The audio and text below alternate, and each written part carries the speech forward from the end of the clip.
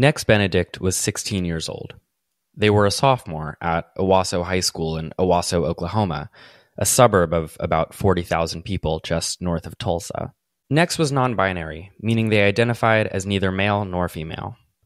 As Nex's primary caretaker, Sue, would put it, Nex identified as, quote, right down the middle. Sue Benedict is often referred to in the media as Nex's mother, but in reality is their biological grandmother who raised Nex for more or less their whole life. As it pertained to Nex's non-binary identity, Sue has said that she was still learning about it, but she always kept an open mind. Sue's husband told The Independent, quote, when you're old, you don't always understand it, but it would be very boring if we were all the same. It's on the inside that matters the most. When Sue or her husband used Nex's birth name or their old pronouns, Nex would correct them, and they'd all just get on with it. Nex was a stellar student. They loved reading and Minecraft and their cat.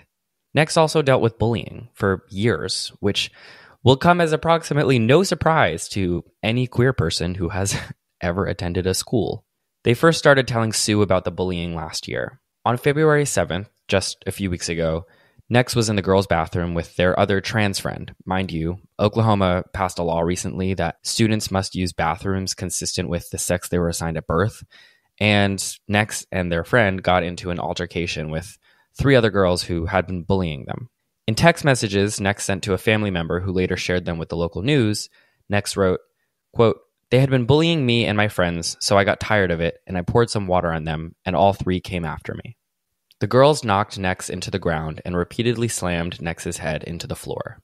The fight was eventually broken up by classmates and faculty. Nex had bruises on their face and scratches on the back of their head. No one from the school called an ambulance, a hospital, or the police. Sue was notified, though, and told that Nex had been suspended from school for 2 weeks. Sue picked up Nex and took them to the Bailey Medical Center in Owasso, from which they were later discharged on the same day.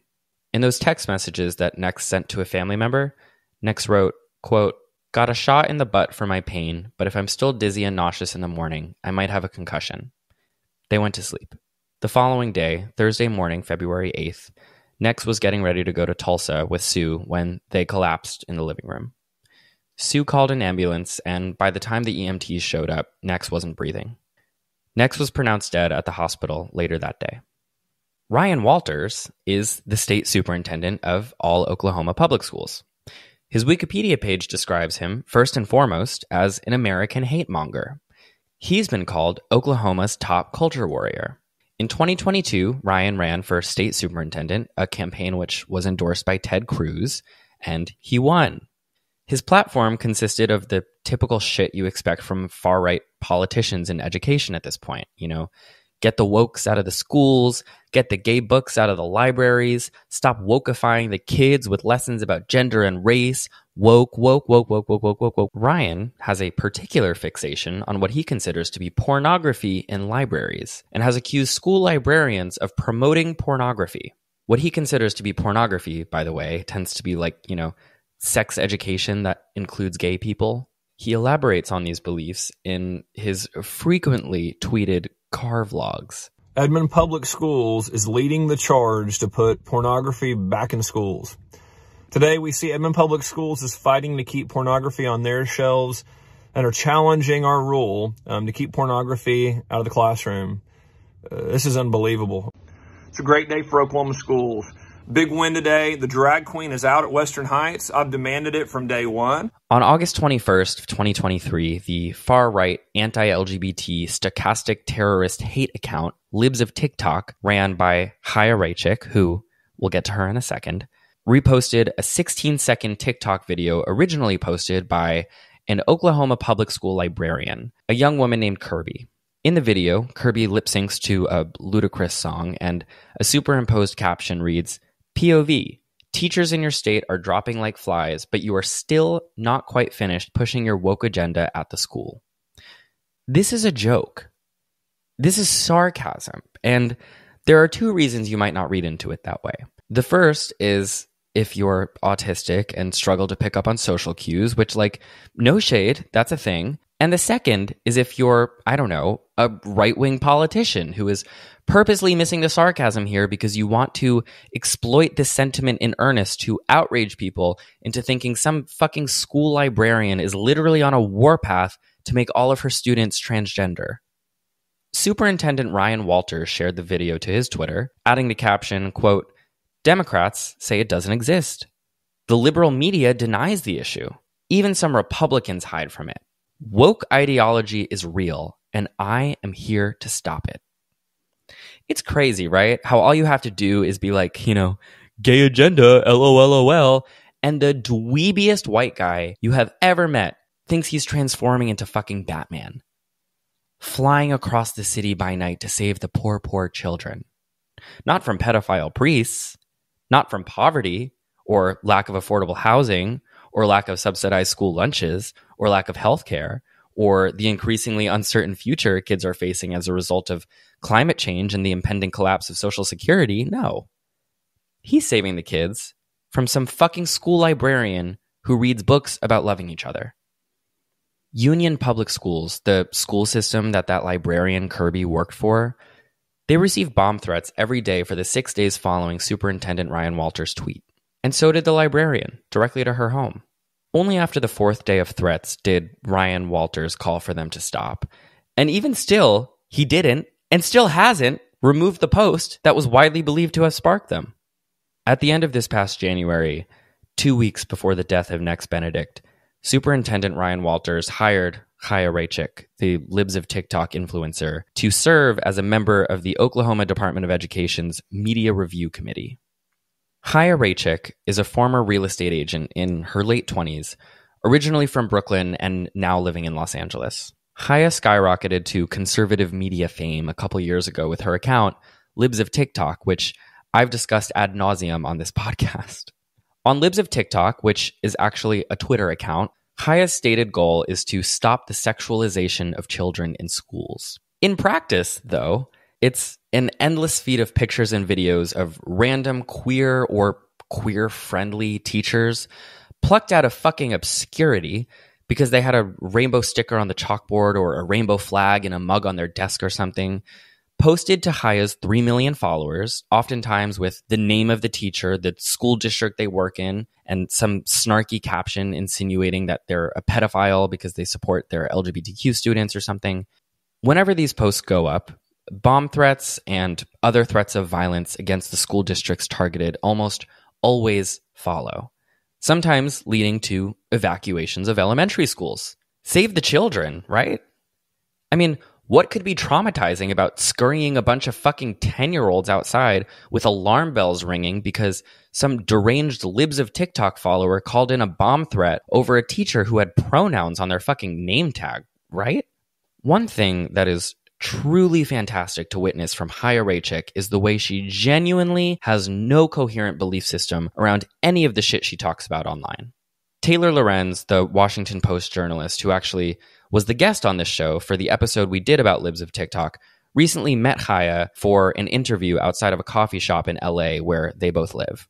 Chaya agreed to the interview on the grounds that it would all be recorded, which is just mind-boggling to me because if you eradicate transgenderism, which I believe you suggested in a post today. No, I never suggested that. Oh, okay. You reposted a post that was advocating for that. What would happen to the people that have already medically, socially, completely transitioned and are leading happy lives? What would happen to them? I mean, what's your plan for that? If transgenderism doesn't exist, which it seems like that's what you believe, what happens to all the people living happy lives as trans people? Well, first of all, the whole trans it's based on a lie. You can't change your gender. Okay, but so they could go live their life. I mean, I can't tell someone what to do in their house. Sounds like you do want to tell people what to do in their house. I never said that. So you're totally okay with people being trans, just not as long as they're in public? No, I never said that. They could. The whole thing is based off of a lie, and I think that this lie cannot be mainstream in our society. It's a lie. And what harm is it causing, do you believe? I like the truth. I like truth. Right, but I'm saying what's the harm of people expressing their gender identity differently than you believe it to be? What harm are they causing? Like I said, we are a nation of truth, and I seek the truth.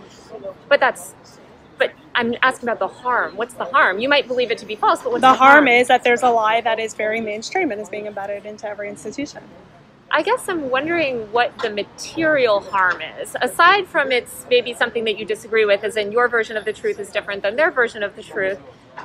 What is the material harm of them living their life as a woman or man or gender that you don't agree Not with? anything that's wrong is there a material harm necessarily. So there's no harm. I didn't say that. Would you say that you're a free speech supporter? Yeah. So how do you square the sort of being this free speech supporter with wanting to ban literature? What kind of literature? Any kind of literature. I mean, I would think that What if kind of you're- literature am I trying to ban? Oh, I thought you were just trying to say you've made an effort to get books removed from schools. What kind of books? Books dealing with LGBTQ people and sexual No, that's education. not what I said. Oh, so you're not trying to get any books banned from school? That's not what I said either. Okay, why don't you explain to me how you're thinking about this? You just accused me of wanting to ban books. What kind of books am I trying to ban?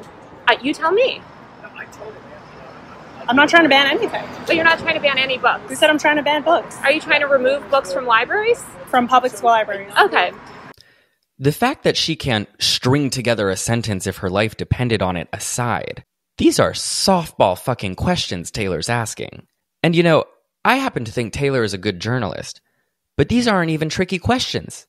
She's asking Chaya the most basic, fundamental questions about her own belief system. A belief system which she spends 25 hours a day espousing online for millions of followers and an ungodly amount of money. Do you believe in banning books? What is the harm of trans people being themselves? What do you believe? And Chaya's like, gee, I've never fucking thought about it before. Chaya Raichik has been labeled by many as a stochastic terrorist. Stochastic terrorism is a form of terrorism where if you openly and directly target a community with violent, slanderous rhetoric, as Chaya does online with queer people every single day, some form of violence is likely to transpire as a result of that rhetoric. Like, if you keep lying to millions of people on Twitter that gay and trans people are posing a real threat to children, for example, one of your followers is very likely going to take that claim to its natural conclusion and do something fucking crazy.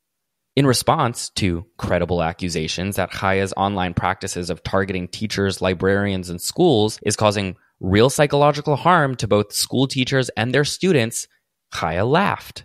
USA Today published a headline that read, quote, "When libs of TikTok posts, threats increasingly follow." Chaya responded by holding up the newspaper and smiling with it for a photo, which she then made her profile picture on Twitter. Because what the fuck else do you do when your primary goal is, as the Libs of TikTok website states on its donation collecting tab, protecting American families? What better way to protect American families, American children, than to pose with the newspaper calling you a terrorist threat to schools everywhere and make it your fucking Twitter picture? Surely her goal with all of this isn't to, I don't know, monetize a culture war whose ultimate victims are fucking transgender children who want to live their lives and otherwise be left the fuck alone. Surely her goal isn't to become famous and end up with, I don't know, a TV show on Fox News or, hey, a position in Trump's cabinet. If Trump was reelected, would you be interested in a job with his administration? Maybe. No. This isn't about you, Chaya. It's not about your fame or money or career or influence. It's about protecting the children from sexualization in schools, from those dirty, dirty gay teachers. But not the straight ones, though, interestingly. Not from straight male adults whose sexualization of young girls is famously, like, the most fucking common problem when it comes to the sexualization of children. But that's none of my business. That's none of your business, Chaya. No. What we need to protect the kids from really at the end of the day is that polyester fucking rainbow flag in a mug on some teacher's desk in a conservative town in Oklahoma. That is who is posing the real threat here. And thank God we have Chaya and her fans threatening to blow up entire schools because of it. Saving the children. I mean, what the hell would we do without you? All of the ad revenue from today's show will be donated to Trans Lifeline. Trans Lifeline is the only suicide hotline that is operated for and entirely by trans people. It operates in all of the United States and Canada. If you would like to talk, the US number is 877-565-8860, and the Canadian number is 877-330-6366. And so with that, I would like to give a sincere thank you to the sponsor of today's show, Rocket Money. Did you know that 75% of people have subscriptions they've forgotten about?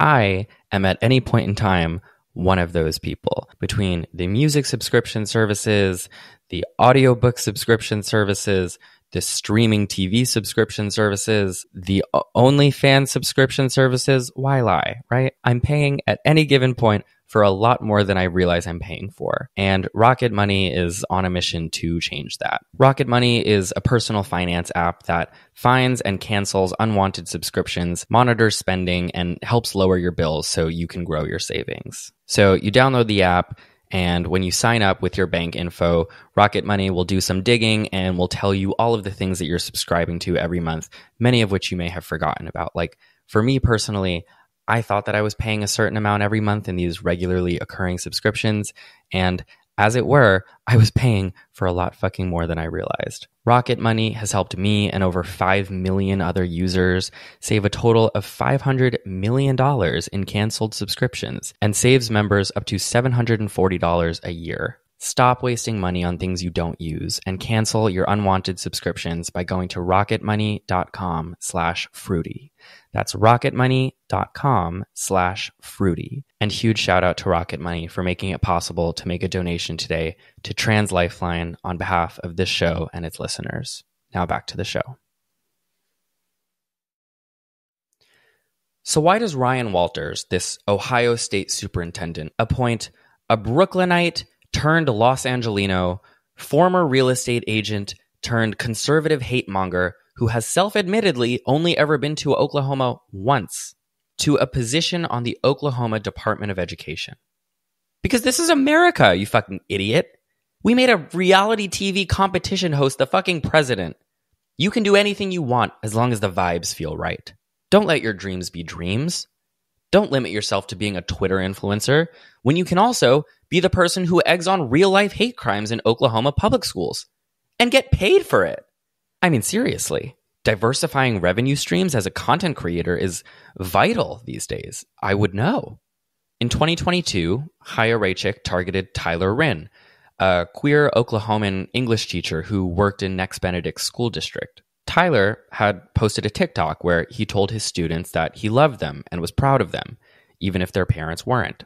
Chaya shared the video to libs of TikTok, inspiring her followers to threaten and harass Tyler within an inch of his life, and amidst all of this, he was let go from the school. According to Sue Benedict, Next thought this was fucking ridiculous, which it was. After news broke of Nex's death last week, people immediately began calling into question the role that Chaya Raichik may have played in it, and for good reason. Chaya has been clearly and intentionally making American public schools a place where nobody is allowed to openly express any sort of gender variance and where no teacher can openly support LGBTQ children without the very real fear of being exposed to Chaya's millions of online followers through her editorialized homophobic lens. I mean, what the fuck else are you going to do when telling students that you love them just as they are could result in an entire school district being held hostage by hateful internet psychopaths who genuinely think of themselves as crusaders for child justice? Obviously, you're going to stay quiet. Obviously, you're going to take down the rainbow flags and the safe space classroom signs. Obviously, you're going to feel scared to reach out to a student who might appear to be struggling with themselves or with bullying for being themselves because you're scared someone's going to accuse you of having ulterior motives. And obviously, these invisible forces will make any school feel more hostile and less safe, particularly to LGBTQ students for whom school is already pretty fucking isolating to begin with. When I was 15, I wasn't out to my family yet. I was really struggling, as most queer kids do, in this time between realizing you're different but not knowing where it's safe to express those feelings. One of the first people I came out to as gay was my health teacher at the time. After class, when the rest of the students had filed out, I just asked her if she had a minute, and I told her. And then, her eyes turned black and the floor opened up beneath us, and we both descended into the pits of hell as she laughed maniacally. No, nothing happened. I told her I was gay, and she was like, okay, that's okay. And you know what? That's all I fucking needed. Someone to tell me that the world wasn't going to collapse, that I still had a future, that it was fine. That's what an accepting teacher can do. It's not indoctrination. It's not an agenda. It's not Satan worship. It's just making it more likely that that scared little queer student is going to get up the following morning and keep going because they know they aren't completely on their own. That's it. Anyway, nowhere has Chaya wreaked more havoc, arguably, than in Oklahoma, where Nex Benedict died after getting beat up in that school bathroom. So when people started to point this out, how did Chaya respond? Well, she posted a selfie on Twitter, doing a duck face and holding up a peace sign with the caption, "Good evening, everyone, even to the haters and losers," kissing emoji. And then the following day, posts yet another selfie, this time in different makeup and hair, but same post with yet another caption, "Good afternoon, everyone, even the haters, losers, and liars," kissy face. When people on Twitter called her the queen of stochastic terrorism and, quote, murderer alert, she satirically retweeted those claims as if to say, joke's on you, I'm owning these titles. Is this the response of someone who cares deeply about the welfare of children? I mean, I don't know. I feel like someone who genuinely cares about the safety and well-being of school children, the belief that Chaya's career claims to be built on, would express somewhere in all of this mourning, devastation, sorrow. A kid is fucking dead. But no, not you, Chaya. You are gallivanting around the internet, posting meme after meme, mocking people who dare to question your potential involvement with the death of a high school sophomore like it's a big fucking joke to you. Where's the compassion? Why this unrelenting, heartless cruelty? I could tell you why. None of these people care about children. Not Chaya, not Ryan Walters, not any conservative media personality on Fox News, not any politician who runs platforms on protecting children from transgender mental illness or the woke mind virus or parents' rights or whatever. These people do not care about children. You, the listener, you might. You, a follower or a fan of one of these people, might. But they don't. Or at least, I feel extremely comfortable saying that their primary goal in discussing the protection of children is not the protection of children. It's just not. Their primary goal in discussing the protection of children is enriching themselves, and in more ways than one. Maybe it's monetizing viral tweets about gay teachers they're baselessly accusing of being predators. Maybe it's stirring up fear among the constituents they represent in government, enough so that those constituents will vote for them again. Maybe it's money. Maybe it's ratings. Maybe it's re-elections. Florida's Don't Say Gay bill, remember the bill which prevents teachers from mentioning anything relating to gender or sexuality in grade schools? That created national controversy, which allowed Ron DeSantis, the governor of Florida, to position himself as a savior and protector of children, bravely defending their innocence from the scary drag queens. And yeah, the Don't Say Gay bill pissed off a lot of queer people, but not everyone was so discerning about its real motivations. Not everyone could see from the get-go that the goal of such a law is ultimately to make queerness something that's inappropriate to discuss or publicly exist in polite society. Not everyone knows or is willing to know that if Ron DeSantis had it his way, gay and trans people wouldn't exist. Not in public, not in their homes, not at all. No. When they see Ron DeSantis approve the Don't Say Gay bill, They see someone who is bravely, as Ron DeSantis claims, taking practical measures to prevent the sexualization of children. That's what he says he's doing, anyway. And they believe him. And then look, Ron DeSantis becomes a household name, known across the country for being a brave culture warrior, fighting on behalf of the sweet children everywhere. And hey, 1 year later, he runs for fucking president. And one of the main pillars of his platform is this save the children from the gays bullshit. Everyone wants to protect kids. Conservatives frame all of this culture war shit as people who care about kids versus people who don't, which is a lie. And they know it. We all care about kids. We all care about kids. But they think you're fucking stupid. They think that if they dangle this carrot in front of your face and say, look, this is why children are at risk, and this is why child sex abuse happens. It's because of the queer people. It's because of the teachers with rainbow flags. It's because of the drag queens. And I can take them down. They will dangle that carrot in front of you for fucking forever if it means you'll keep giving them views, keep giving them money, keep voting them into office. They need a villain to save you from. Your poor, innocent, straight children are at risk. And you need them to protect your children from this scary pedophilic drag queen that they've fucking invented. And it's all a big fucking lie. You know why? Because the way child abuse actually happens is fucking complicated. And it's impossible to capture in a single story or trope. It's messy and uncomfortable to talk about because that means grappling with the fact that the vast majority of child sexual abuse isn't perpetrated by a scary stranger, or a trans person in a bathroom, or a drag queen at Saturday afternoon family drag bingo. The vast majority of child sexual abuse is perpetrated by someone who is intimately close with the victim, and roughly 40% of abusers are the victim's relative. And while we're at it, most child molesters are statistically heterosexual men. And you know what else is hard to grapple with?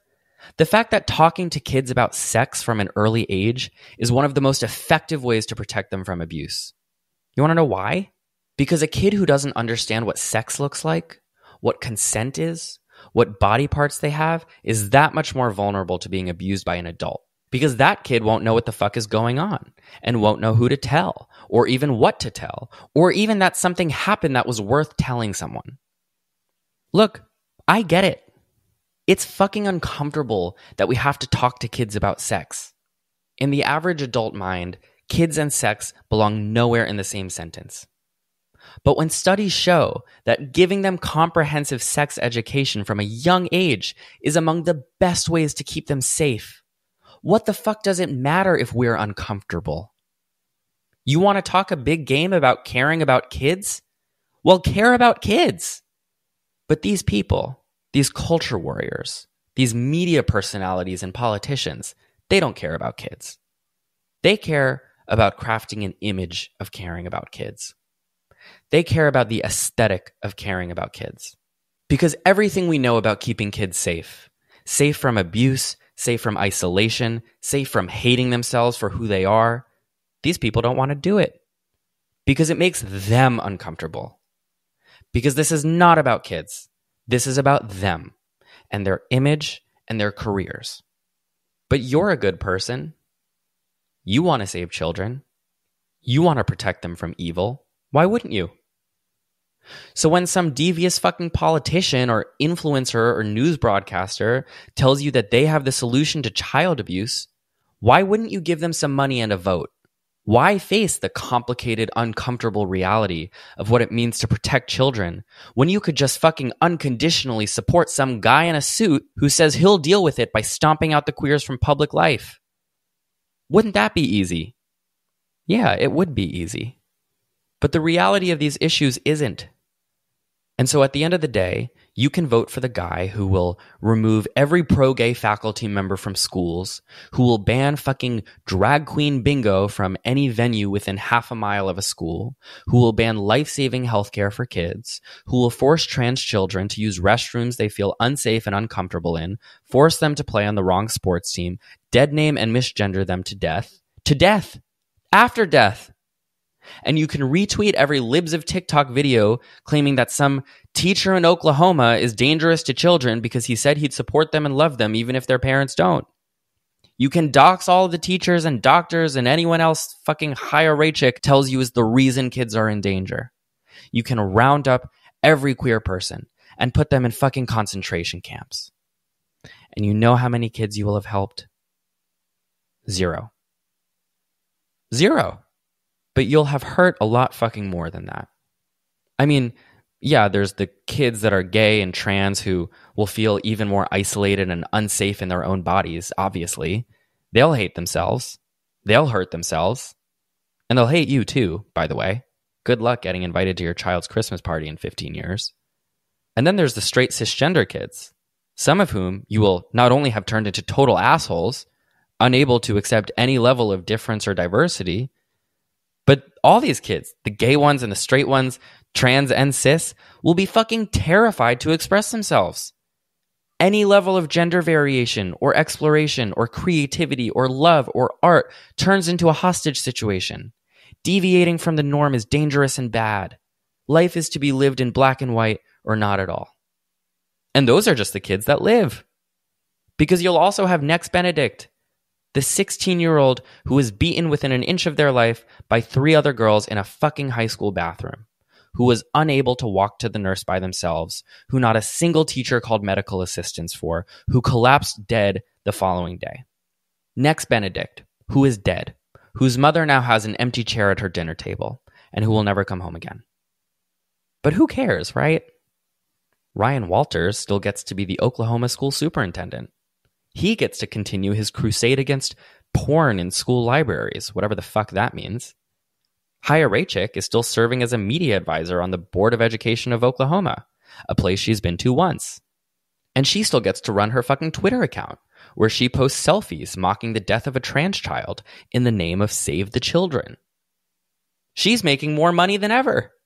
Her selfie wishing a good evening to the haters and losers is pinned on her Twitter profile, where all of her tweets are monetized according to how many views they get, where any attempt to curtail her reach or influence has gone out the fucking window because Elon Musk has crawled up her asshole and created a home there.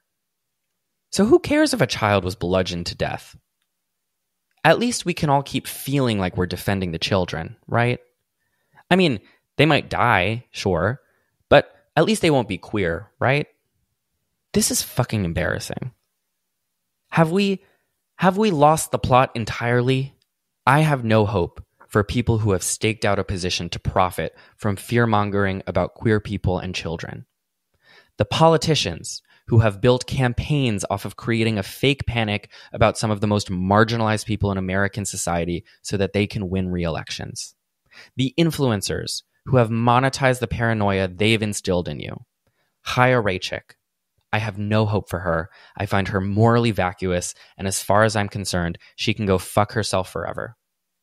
Dancing on the grave of a dead child in the name of protecting children. The good news is, I don't think the average person is too far gone. You, the listener, you, who was perhaps sent this podcast by your child or a friend. I remain completely hopeful that the average person who buys into this bullshit in one way or another is capable of learning new information that changes their perspective. And if I can't hold on to that hope, what's the point? What do we have? What optimism can I maintain for the 14-year-old me, the little gay boy who would sweat himself to sleep thinking about how he needed to marry a woman? So go. Turn around. Love your child. Love all children. Love gay children and trans children and non-binary children and children who are figuring it out and children who are confused and children who have questions and children who feel certain. Love them and protect them. Not protecting them in a way that is ultimately only of service to you in your quest to feel like you're protecting them, but in ways that actually fucking protect them. Because they are suffering in silence and sometimes dying, and they need you. Thank you for listening. I love you very much, very, very much. And until next time, stay fruity.